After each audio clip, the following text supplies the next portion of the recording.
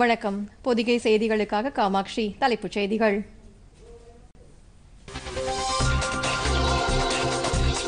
பல்வேறு மாநிலங்களில் ஊரடங்கு காரணமாக மூடப்பட்டிருந்த வழிபாட்டு தலங்கள் தமிழகம் நீங்கலாக நாளை திறப்பு.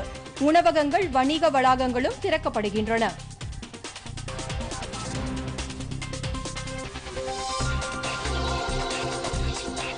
ஜனநாயக நெறிமுறைகளை காப்பாற்ற போராடிய மாநிலம் பீகார். அமைச்சர் அமித்ஷா புகழாரம்.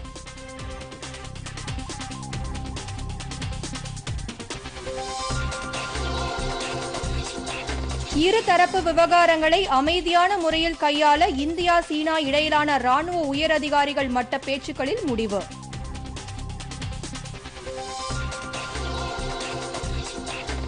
செப்டம்பர் மாத மத்தியில் கொரோனா தொற்று பாதிப்பு குறையத் தொடங்கும். மத்திய சுகாதார அமைச்சக அதிகாரிகள் கணிப்பு.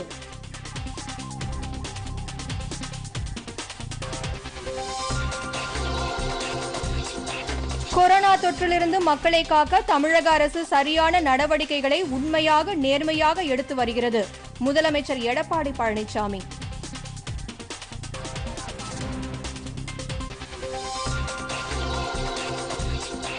இதுவரை இல்லாத அளவில் தமிழகத்தில் 1515 பேருக்கு தொற்றால் பாதிப்பு. சென்னையில் பாதிக்கப்பட்டோரின் எண்ணிக்கை 1156. இனி விரிவான செய்திகள். கொரோனா ஊரடங்கால் மூடப்பட்டிருந்த உணவகங்கள், வணிக வளாகங்கள் மற்றும் பெரும்பாலான மாநிலங்களில் வழிபாட்டு தலங்கள் நாளை முதல் மீண்டும் திறக்கப்படுகின்றன.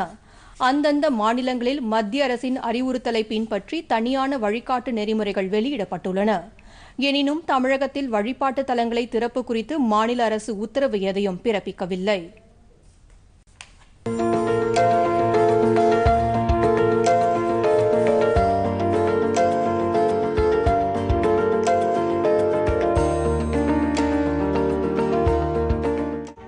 தொற்றால் நடைமுறைப்படுத்தப்பட்டுள்ள ஊரடங்கு கட்டுப்பாடுகளை மத்திய அரசு அண்மையில் தளர்த்தியதைத் தொடர்ந்து நாடு முழுவதும் உள்ள வணிக வளாகங்கள், ஹோட்டல்கள் நாளை முதல் திறக்கப்படுகின்றன.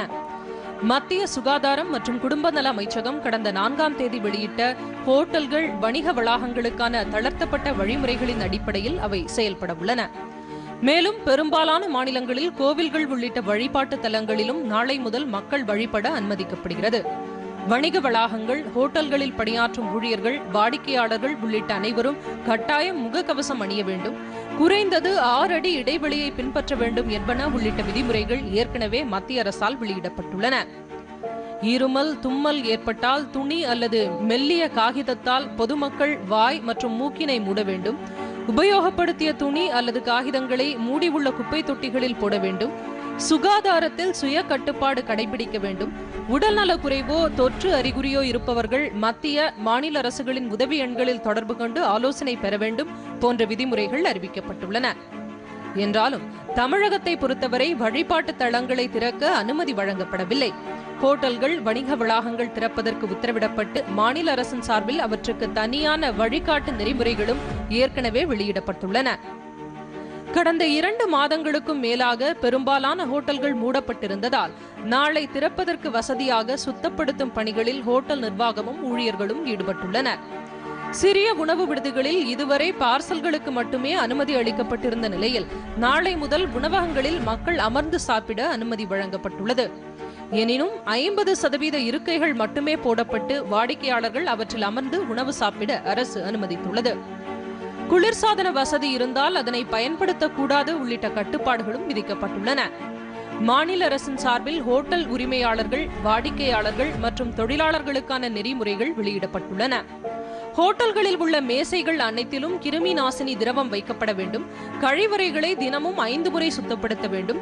மின்தூக்கி இருந்தால் அவற்றையும் அவ்வப்போது சுத்தம் செய்வதுடன் தரை, அலமாரிகள், சமையலறை ஆகியவற்றை அவ்வப்போது சுத்தம் செய்வதை ஹோட்டல் நிர்வாகம் உறுதிப்படுத்த வேண்டும் என்று அறிவுறுத்தப்பட்டுள்ளது. இதற்கிடையே உத்தரப்பிரதேச மாநிலத்தில் நாளை கோவில்கள், வணிக வளாகங்கள், ஹோட்டல்கள் திறக்கப்பட இருப்பதையொட்டி அம்மாநில அரசு தனியான வழிகாட்டு நெறிமுறைகளை வெளியிட்டுள்ளது. வழிபாட்டு தலங்களில் ஒரே நேரத்தில் 5 பேருக்கு மேல் கூடுவதற்கு அனுமதி கிடையாது. கிருமி நாசினியை பயன்படுத்துவதுடன் வழிபாட்டு தலங்கள் உள்ளிட்ட இடங்களுக்கு வரும் அனைவருக்கும் உடல் வெப்ப பரிசோதனை கட்டாயம் என்று கூறப்பட்டுள்ளது. இந்நிலையில் கோவாவில் தேவாலயங்கள் மற்றும் மசூதிகளை நாளை முதல் திறக்க அம்மாநில அரசு அனுமதி அளிக்கவில்லை.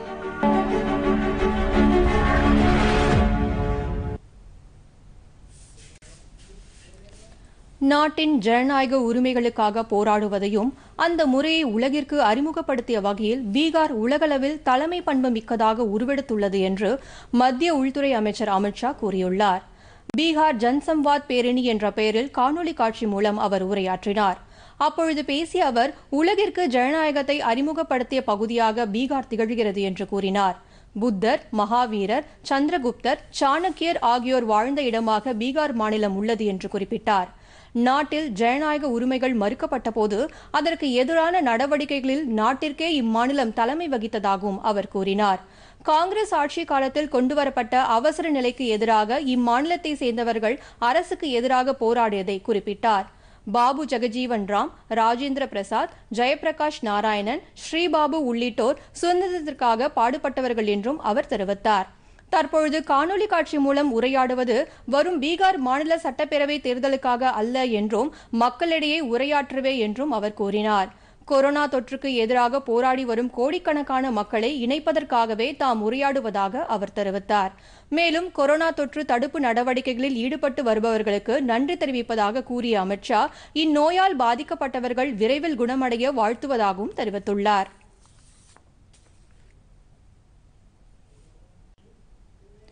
இந்தியா சீனா ராணுவ உயர் அதிகாரிகளிடையே நடைபெற்ற பேச்சுக்கள் சுமூகமாக நிறைவடைந்தது என்று வெளியுறவு அமைச்சகம் தெரிவித்துள்ளது.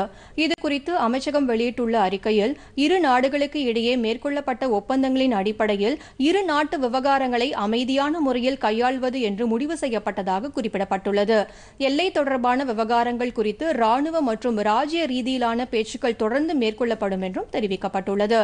இரு நாடுகளுக்கு இடையேயான தூதரக உறவு தொடங்கி தற்பொழுது 70வது ஆண்டு தினத்தை நினைவு கூறும் வகையில் நட்புறவில் மேலும் வளர்ச்சியடைய செய்வதற்கான நடவடிக்கைகள் மேற்கொள்ளப்படும் என்றும் இரு நாடுகளும் ஒப்புக்கொண்டதாக குறிப்பிடப்பட்டுள்ளது. கிழக்கு லடாக் பகுதியில் சமீபத்தில் சீனா தமது படையை நிறுத்தியதை அடுத்து இதுகுறித்த பேச்சுக்கள் நேற்று சூஷுல் மால்டோ பகுதியில் 6 மணி நேரம் நடைபெற்றது.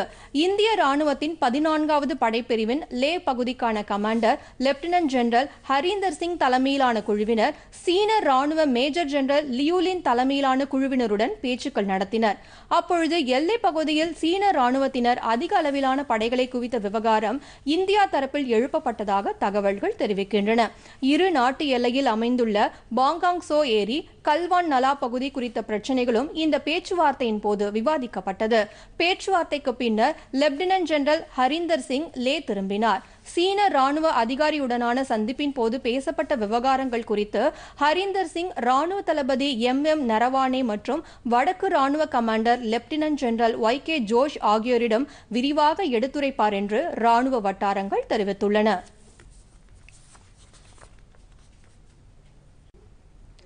உலக உணவு பாதுகாப்பு தினம் இன்று கடைபிடிக்கப்படுகிறது. உணவு பாதுகாப்பு, ஆரோக்கியம், வேளாண் உற்பத்தி, நீடித்த வளர்ச்சி உள்ளிட்ட அனைத்தையும் ஒருங்கிணைக்கும் நோக்கில் ஒவ்வொரு ஆண்டும் கடைபிடிக்கப்பட்டு வருகிறது. இதை முன்னிட்டு குடியரசு துணைத் தலைவர் வெங்கையா நாயுடு வெளியிட்டுள்ள ட்விட்டர் பதிவில் உணவு உற்பத்தியாளர்கள், விற்பனை செய்வோர், அரசுகள் என அனைத்து தரப்பினருமே மக்களின் உணவு பாதுகாப்பை உறுதி செய்ய வேண்டும் என்று குறிப்பிட்டுள்ளார். பாதுகாப்பு இல்லாத உணவால் ஏற்படும் ஆபத்துகள் குறித்து விழிப்புணர்வு ஏற்படுத்த வேண்டியது அவசியம் என்றும் அவர் தெரிவித்துள்ளார். பருவநிலை மாற்றங்களுக்கேற்ப பாரம்பரிய உணவு முறைகளை மக்கள் கடைபிடிக்க வேண்டும் என்றும் அவர் கேட்டுக் கொண்டுள்ளார். கொரோனா தொற்று பாதிப்பு ஏற்பட்டுள்ள இந்த சூழலில் எதிர்ப்பு சக்தி உள்ள உணவை மக்கள் எடுத்துக்கொள்ள வேண்டியது அவசியம் என்று குடியரசு துணைத் தலைவர் வெங்கையா நாயுடு கூறியுள்ளார். மத்திய உணவு அமைச்சர் ராம்விலாஸ் பாஸ்வான் வெளியிட்டுள்ள செய்தியில் தூய்மையான, சத்தான மற்றும் கலப்படம் இல்லாத உணவு அனைவரின் உரிமை என்று குறிப்பிட்டுள்ளார். கொரோனா பரவல் தடுப்பு நடவடிக்கைகளில் ஈடுபடாமல் பீகார் மாநில சட்டப்பேரவை தேர்தலில் மத்திய அரசு கவனம் செலுத்தி வருவதாக ராஷ்டிரிய ஜனதா தள தலைவர் ரகுவன்ஷ் பிரசாத் சிங் குற்றம் சாட்டியுள்ளார். பீகார் மாநில மக்களிடையே காணொலி காட்சி வாயிலாக உள்துறை அமைச்சர் அமித்ஷா இன்று உரையாற்றிய நிலையில் அவர் இவ்வாறு கூறியுள்ளார். பீகார் மாநில அரசின் தவறான நடவடிக்கைகளால் புலம்பெயர்ந்த ஏழை தொழிலாளர்கள் உணவின்றி தவிப்பதாக தெரிவித்தார். இதையடுத்து உள்துறை அமைச்சர் அமித்ஷாவின் காணொலி காட்சிக்கு எதிராக ராஷ்டிரிய ஜனதாதளம் போராட்டம் நடத்த முடிவு செய்துள்ளதாகவும் அவர் கூறினார். எதிர்க்கட்சிகளை ஒடுக்கும் வகையில் ராஷ்டிரிய ஜனதாதளத்திற்கு எதிரான ஆளும் ஐக்கிய ஜனதாதளத்தின் நடவடிக்கைகள் வெற்றி பெறாது என்றும் ரகுவன்ஷ் பிரசாத் சிங் தெரிவித்தார். இந்தியாவின் நிலப்பரப்பு பகுதியை நிராகரித்து தமது பகுதியாக அறிவித்து இரண்டாவது அரசியலமைப்பு சட்ட மசோதாவை அடுத்த வாரம் நேபாள அரசு நிறைவேற்ற உள்ள நிலையில் அந்நாட்டுடன் எந்த பேச்சுக்களிலும் ஈடுபட முடியாது என்று இந்தியா அறிவித்துள்ளது. இரு நாடுகளிடையே வெளியுறவு செயலாளர் நிலையிலான பேச்சுக்கள் காணொலி காட்சி மூலம் மேற்கொள்ளப்பட வேண்டும் என்று நேபாள அரசு அண்மையில் தெரிவித்திருந்தது. நேபாள பிரதமர் KP சர்மா ஒலி தலைமையிலான அரசு எதிர்க்கட்சியின் ஆதரவுடன் நாளை மறுநாள் நாடாளுமன்றத்தில் இதற்கான மசோதாவை தாக்கல் செய்ய உள்ளது. கடந்த மாதம் 8ஆம் தேதி அன்று லிபுலேக் பகுதி வழியாக கைலாஷ் மானசரோவரை இணைக்கும் வகையில் சாலை அமைக்கும் பணி இந்தியா சார்பில் தொடங்கப்பட்டது. இதற்கு நேபாளம் எதிர்ப்பு தெரிவித்துள்ளது. இந்நிலையில் அப்பகுதியை தம் நாட்டிற்கான வரைபடத்துடன் இணைத்து புதிய வரைபடத்தை நேபாளம் கடந்த மாதம் 20ஆம் தேதி வெளியிட்டது. இந்த வரைபடத்தில் இந்திய பகுதிகளான கலபானி, லிபுலேக் மற்றும் லிபியாதுரா ஆகிய பகுதிகளை தமது பகுதிகளாக நேபாளம் குறிப்பிட்டுள்ளது. இந்நிலையில் இதனை திரும்பப் பெற வேண்டும் என்று இந்தியா நேபாளத்தை வலியுறுத்தியுள்ளது.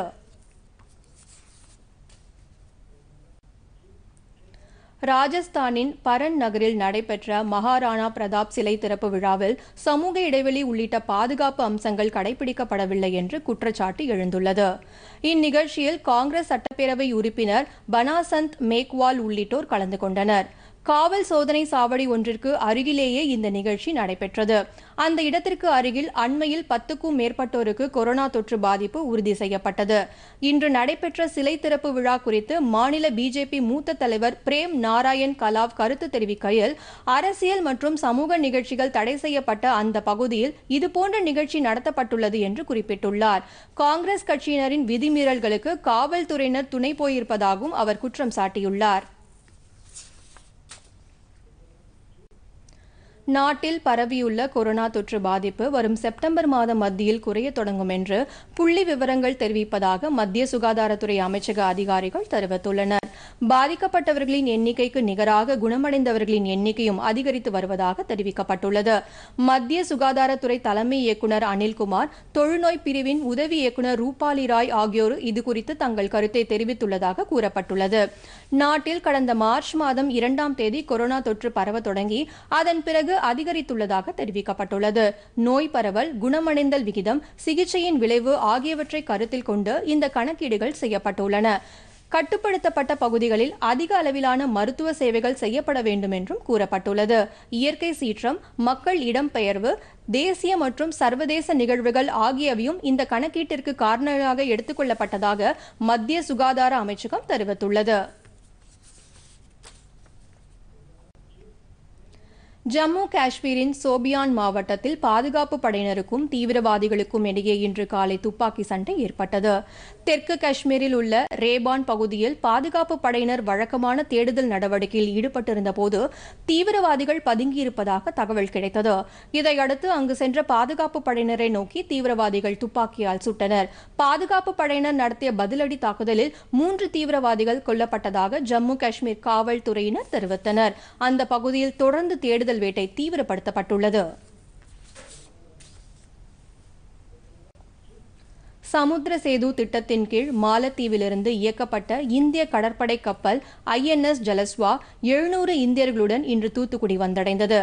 மாலத்தீவில் சிக்கி தவித்த தமிழர்கள் உட்பட இந்தியர்கள் 700 பேரை INS ஜலஸ்வா கப்பல் அழைத்து வந்துள்ளது. தூத்துக்குடி வ.உ. சிதம்பரனார் துறைமுகத்தின் 14வது இறங்குதளத்தில் ஒவ்வொருவராக சமூக இடைவெளியுடன் அழைத்து வரப்பட்டனர். தொடர்ந்து அவர்கள் மருத்துவ பரிசோதனைக்கு உட்படுத்தப்பட்டு அவர்களது உடைமைகளில் கிருமி நாசினிகள் தெளிக்கப்பட்டது. பின்னர் அங்கிருந்து பேருந்து மூலமாக பயணிகள் முனையத்திற்கு அழைத்து செல்லப்பட்டனர். தொடர்ந்து குடியுரிமை, சுங்க சோதனைகள் நடத்தப்பட்டது. பின்னர் அவர்களில் தமிழகத்தை சேர்ந்த 508 பேர் மாநில அரசு ஏற்பாடு செய்திருந்த அரசு விரைவு போக்குவரத்து கழக பேருந்துகள் மூலம் அவரவர் சொந்த மாவட்டங்களுக்கு அனுப்பி வைக்கப்பட்டனர். ஆந்திர மாநிலத்தை சேர்ந்த 32 பேர், ஒடிசாவை சார்ந்தவர்கள் 24 பேர், உத்தரப்பிரதேசத்தை சேர்ந்தவர்கள் 46 பேர் என வெளி மாநிலங்களை சார்ந்தவர்கள் 192 பேர் மற்றும் தூத்துக்குடி மாவட்டத்தை சேர்ந்தவர்கள் தூத்துக்குடியில் உள்ள முகாமில் தனிமைப்படுத்தப்பட உள்ளனர். வெளி மாநிலவர்கள் தனிமைப்படுத்தும் காலம் முடிந்த பின் அவர்கள் சொந்த மாநிலத்திற்கு அனுப்பி வைக்கப்படுவார்கள். இது குறித்து மாவட்ட ஆட்சியர் சந்தீப் நந்தூரி செய்தியாளர்களிடம் தெரிவித்தார். அவர் இங்கே தான் இருப்பாங்க. அவருக்கு எல்லாம் டெஸ்டிங் பண்ணி முடிச்சு அவர் நெகட்டிவ் வந்ததுக்கப்புறம் தான் நம்ம திரும்பி அவருடைய சொந்த இடத்துக்கு அனுப்புறதுக்கான ஏற்பாடுகள் பண்ணி வச்சிட்டோம்.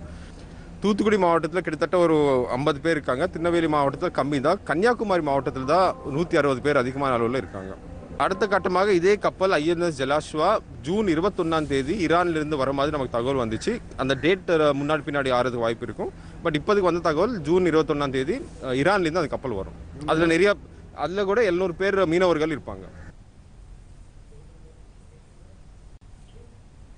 கொரோனா பரவல் தடுப்பு நடவடிக்கையாக மூடப்பட்ட தில்லியின் எல்லைகள் நாளை முதல் திறக்கப்படும் என்று அம்மாநில முதலமைச்சர் அரவிந்த் கெஜ்ரிவால் அறிவித்துள்ளார்.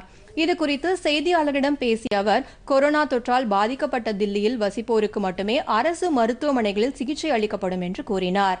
தில்லி மருத்துவமனைகளில் நோயாளிகளுக்கு சிகிச்சை அளிக்கப்படுவது தொடர்பாக 7 லட்சம் பேர் தங்களது கருத்துக்களை அரசுக்கு தெரிவித்துள்ளதாக கூறினார். தில்லி மக்கள் மற்றும் நிபுணர் குழு அளித்துள்ள கருத்துக்களை பரிசீலித்து மாநில அரசு நடவடிக்கை எடுக்கும் என்றும் அவர் தெரிவித்தார். தில்லியில் கொரோனா நோயாளிகளுக்கு சிகிச்சை அளிக்க கூடுதலாக 15,000 படுக்கைகள் இம்மாத இறுதிக்குள் தேவைப்படுகிறது என்று அரசு அமைத்த நிபுணர் குழு கூறியுள்ளதாகவும் கூறியுள்ளார். மேலும் தில்லியில் வசிப்போருக்கு முன்னுரிமை அளிக்கப்பட வேண்டும் என்று அக்குழு பரிந்துரைத்துள்ளதாக முதலமைச்சர் அரவிந்த் கெஜ்ரிவால் தெரிவித்தார். சர்வதேச அளவில் கொரோனா தொற்றால் 70,13,000 மேற்பட்டோர் பாதிக்கப்பட்டுள்ளனர்.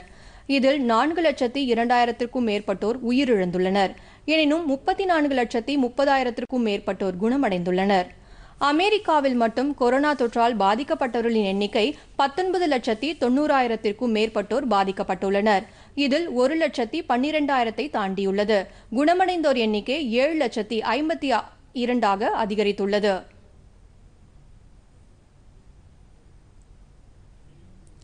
பிரேசிலில் 6,70,000 மேற்பட்டோர் பாதிக்கப்பட்டுள்ளனர். 36,044 பேர் உயிரிழந்துள்ளனர். ரஷ்யாவில் 4,67,000 பேருக்கு மேற்பட்டு பாதிக்கப்பட்டு 5,800 பேருக்கு மேல் உயிரிழந்துள்ளனர். இதற்கிடையே நாடு முழுவதும் தொற்றால் பாதிக்கப்பட்டோர் எண்ணிக்கை 2,40,628 உயர்ந்துள்ளது.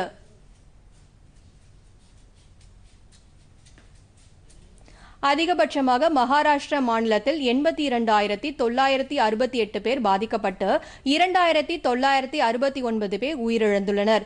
37,301 பேர் குணமடைந்துள்ளனர். தில்லியில் 27,654 பேர் பாதிக்கப்பட்டு 761 பேர் உயிரிழந்துள்ளனர். குணமடைந்தோர் எண்ணிக்கை 10,664 உள்ளது.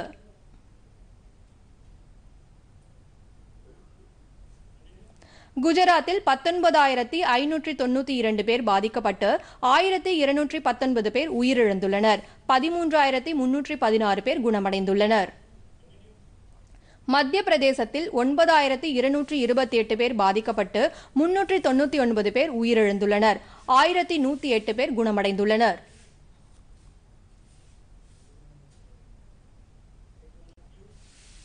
தமிழகத்தில் மேலும் 1,515 பேர் கொரோனா தொற்றால் பாதிக்கப்பட்டுள்ளதாக மாநில மக்கள் நல்வாழ்வுத்துறை அமைச்சகம் தெரிவித்துள்ளது. இதன் மூலம் பாதிக்கப்பட்டவர்களின் எண்ணிக்கை 31,667 அதிகரித்துள்ளது. மேலும் 604 பேர் குணமடைந்த நிலையில் அதன் எண்ணிக்கையும் 16,999 உயர்ந்துள்ளது. இதற்கிடையில் 18 பேர் உயிரிழந்த நிலையில் ஒட்டுமொத்த உயிரிழப்பு எண்ணிக்கை 269 அதிகரித்துள்ளது. மாநிலத்தில் இன்று 15,671 பேருக்கு மருத்துவ பரிசோதனை நடத்தப்பட்டுள்ளதாகவும் இதுவரை மொத்தம் 5,60,66,314 பேருக்கு மருத்துவ பரிசோதனை மேற்கொள்ளப்பட்டுள்ளதாகவும் அறிவிக்கப்பட்டுள்ளது. சென்னையில் இன்று 1,156 பேருக்கு பாதிப்பு கண்டறியப்பட்டது. இதன் மூலம் சென்னையில் பாதிக்கப்பட்டோரின் எண்ணிக்கை 22,149 உயர்ந்துள்ளதாக மாநில மக்கள் நல்வாழ்வுத்துறை அறிவித்துள்ளது.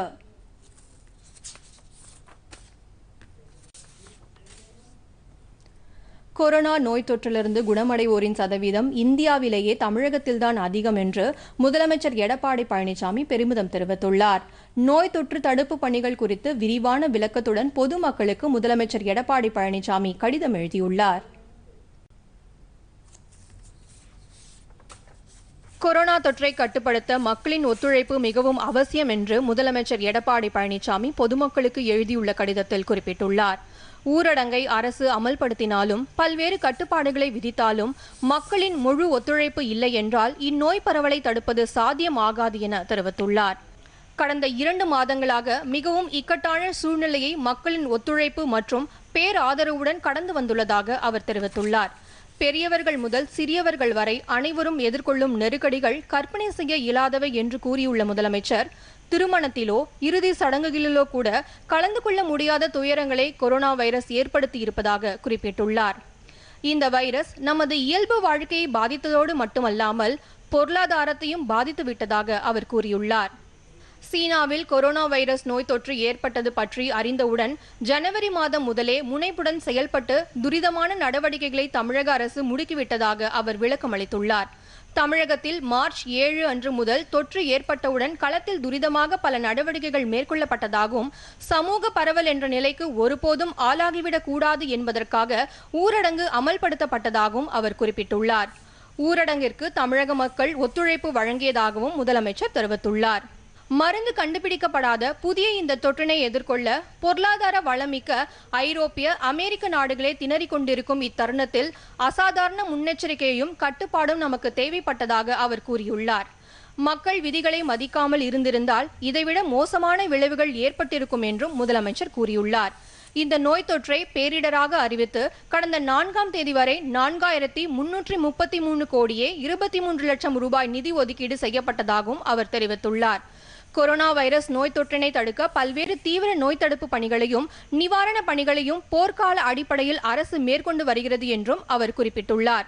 இந்த நோய் தொற்றுக்கு சிகிச்சை அளிக்க 123 அரசு மருத்துவமனைகளும் 169 தனியார் மருத்துவமனைகளும் என 298 கோவிட் மருத்துவமனைகளாக மாற்றப்பட்டுள்ளதாக கூறியுள்ள அவர் 3384 செயற்கை சுவாச கருவிகள் அரசு மற்றும் தனியார் மருத்துவமனைகளில் தயார் நிலையில் உள்ளதாக தெரிவித்துள்ளார். தமிழக மக்களை காக்கும் நடவடிக்கைகளில் சரியான வழிமுறைகளை நேர்மையுடனும் உண்மையுடனும் அரசு எடுத்து வருவதாக முதலமைச்சர் கூறியுள்ளார். வீட்டிலும் பணிபுரியும் இடங்களிலும் பொதுமக்கள் அடிக்கடி சோப்பை பயன்படுத்தி கைகளை கழுவ வேண்டும் என்று அறிவுறுத்தியுள்ள முதலமைச்சர், பொதுமக்கள் கூடுமானவரை தேவையில்லாமல் வெளியில் செல்வதை தவிர்க்க வேண்டும் என்றும் கேட்டுக்கொண்டுள்ளார். தவிர்க்க முடியாத காரணங்களுக்காக வெளியில் செல்லும் பொழுது கண்டிப்பாக முகக்கவசம் அணிந்து சமூக இடைவெளியை முறையாக கடைபிடிக்க வேண்டும் என்றும் முதலமைச்சர் எடப்பாடி பழனிசாமி தமது கடிதத்தில் மக்களை கேட்டுக்கொண்டுள்ளார். கண்ணுக்கு அழகாக வண்ணமயமாக படபடக்கும் பட்டாம்பூச்சிகளின் பகிரப்படாத பல உண்மைகள் இருக்கின்றன. 3 நிலை உயிரியாக வலம் வரும் வண்ணத்து பூச்சிகளின் முன்னறியா தகவல்கள் சிலவற்றுடன் சேலம் குருவம்பட்டி வன உயிரியல் பூங்காவில் பறந்து திரியும் பட்டாம்பூச்சிகளின் காட்சிகளும். அந்திமாலை நேரத்தில் வண்ண கோலம் போடும் வான்மேகங்கள், மனதை அள்ளும் விதத்தில் பூங்காக்களில் பூத்து குலுங்கும் வண்ண மலர்கள், தொட்டிகளில் அடைத்து வைத்தாலும் துள்ளி குதிக்கும் வண்ண மீன்கள், தூரிகை வழியாக வெளியாகும் வண்ண ஓவியங்கள் எல்லாமே எண்ணத்தை கொள்ளை கொள்ளும் காரணம் அதில் இருக்கும் எண்ணிலடங்கா வண்ணங்கள்.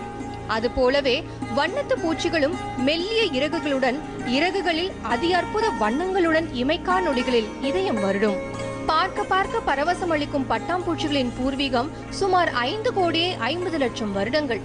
டென்மார்க்கில் கண்டுபிடிக்கப்பட்ட பட்டாம்பூச்சிகளின் படிவங்கள் இத்தனை ஆண்டுகளுக்கு முன்னர் வாழ்ந்ததற்கான ஆதாரங்களாக விளங்குகின்றன.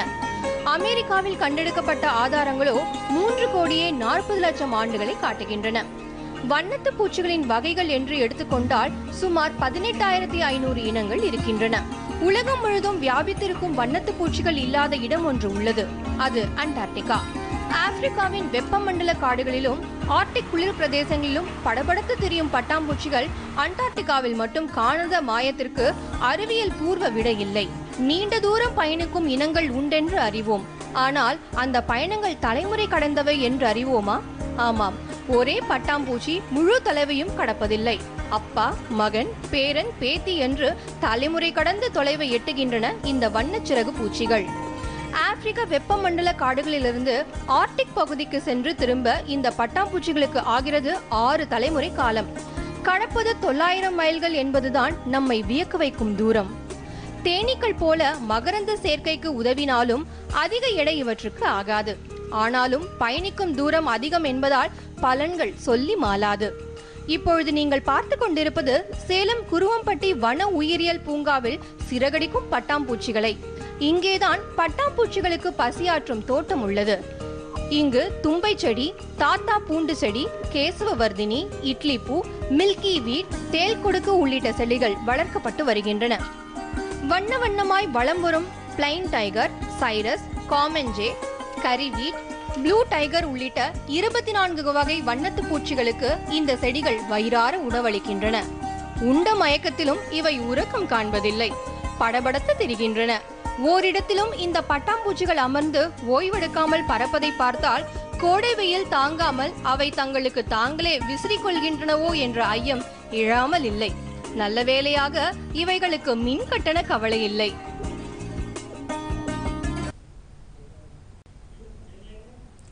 அமெரிக்காவில் காவல்துறையினரால் கருப்பு இனத்தவர் ஜார்ஜ் ஃபிளாய்ட் என்பவர் உயிரிழந்தது தொடர்பாக சீனாவின் கருத்து நகைப்புக்குரியது என்று அமெரிக்கா கருத்து தெரிவித்துள்ளது. இதுகுறித்து அமெரிக்க வெளியுறவு அமைச்சர் மைக் பாம்பியோ வெளியிட்டுள்ள அறிக்கையில், அமெரிக்காவில் கருப்பு இனத்தவர்களுக்கு எதிரான நடவடிக்கைகள் நடைபெற்று வருவதாக சீனா கூறியுள்ள கருத்தை நிராகரித்துள்ளார். ஹாங்காங்கில் அமைதியான வழியில் போராட்டம் நடத்தியவர்கள் மீது சீன ராணுவத்தினர் கடும் நடவடிக்கை எடுத்தது குறித்தும் அவர் குறிப்பிட்டுள்ளார். அத்துடன் அந்த சம்பவங்கள் குறித்து எழுதிய பத்திரிகையாளர்கள் நீண்ட காலமாக சிறையில் அடைக்கப்பட்டுள்ளது குறித்தும் அந்த அறிக்கையில் பாம்பியோ கூறியுள்ளார். ஆனால் அதுபோன்ற சூழ்நிலைகள் அமெரிக்காவில் இல்லை என்றும் பத்திரிகையாளர்களுக்கு சுதந்திரம் அளிக்கப்பட்டுள்ளதாகவும் அவர் குறிப்பிட்டுள்ளார். ஆப்கானிஸ்தான் பாகிஸ்தான் எல்லைப் பகுதியில் கிழக்கு பக்தியா என்ற இடத்தில் காவல்துறையினர் சென்ற கார் சாலையோரம் வைக்கப்பட்டிருந்த குண்டு வெடித்ததில் பலத்த சேதமடைந்தது. இதில் காரில் சென்ற 2 ஆப்கானிஸ்தான் எல்லை காவலர்கள் உயிரிழந்தனர். ஆப்கானிஸ்தான் எல்லைப் பகுதியிலேயே தீவிரவாதிகளின் நடமாட்டம் மிகுந்த பகுதியாக அறியப்படும் இந்த பகுதியில் கடந்த வாரம் ஆப்கானிஸ்தான் ராணுவ வீரர்கள் 14 பேர் உயிரிழந்த நிலையில் தற்பொழுது மீண்டும் ஒரு தாக்குதல் நடத்தப்பட்டுள்ளது. தமிழகத்தில் சேலம், விழுப்புரம், நாமக்கல் மற்றும் தருமபுரி மாவட்டங்களின் சில பகுதிகளில் இன்று லேசான மழை பெய்யக்கூடும் என்று சென்னை வானிலை ஆய்வு மையம் தெரிவித்துள்ளது. அத்துடன் தஞ்சாவூர், திருவாரூர், நாகப்பட்டினம், கன்னியாகுமரி மாவட்டங்களில் லேசானது முதல் மிதமானது வரையிலும், தேனி, திண்டுக்கல் மாவட்டங்களில் குறிப்பிட்ட பகுதிகளில் கனமழை பெய்யவும் வாய்ப்பு இருப்பதாக கூறியுள்ளது. தமிழகத்தில் கடந்த 24 மணி நேரத்தில் பரவலாக மழை பெய்துள்ளது. வெப்பநிலையை பொறுத்தவரை திருத்தணியில் 41.1 டிகிரி செல்சியஸ் வெப்பம் பதிவாகியுள்ளது. சென்னையில் வானம் மேகமூட்டத்துடன் காணப்படும் என்றும் சில இடங்களில் லேசானது முதல் மிதமான மழை பெய்யவும் வாய்ப்பு இருப்பதாக சென்னை வானிலை ஆய்வு மையம் தெரிவித்துள்ளது. மீண்டும் தலைப்புச் செய்திகள்.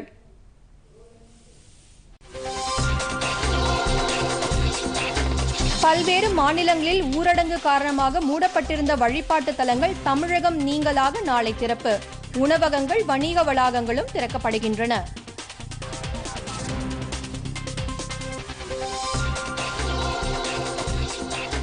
ஜனநாயக நெறிமுறைகளை காப்பாற்ற போராடிய மாநிலம் பீகார். அமைச்சர் அமித்ஷா புகழாரம்.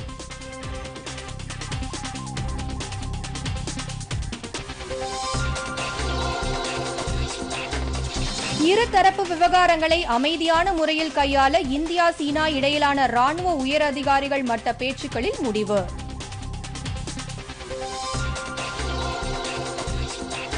செப்டம்பர் மாத மத்தியில் கொரோனா தொற்று பாதிப்பு குறைய தொடங்கும். மத்திய சுகாதார அமைச்சக அதிகாரிகள் கணிப்பு.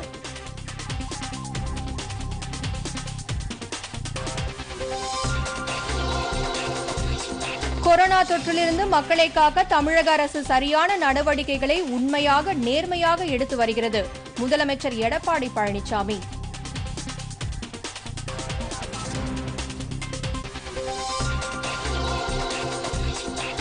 இதுவரை இல்லாத அளவில் தமிழகத்தில் 1515 பேருக்கு தொற்றால் பாதிப்பு. சென்னையில் பாதிக்கப்பட்டோரின் எண்ணிக்கை 1156. பொதிகை செய்திகளை யூடியூபில் தமிழ் நியூஸ் தூர்தர்ஷன் என்ற சேனலிலும், ட்விட்டரில் Tamil news Doordarshan @DD news Chennai என்ற பக்கத்திலும் காணலாம். இத்துடன் செய்திகள் நிறைவடைந்தன. வணக்கம்.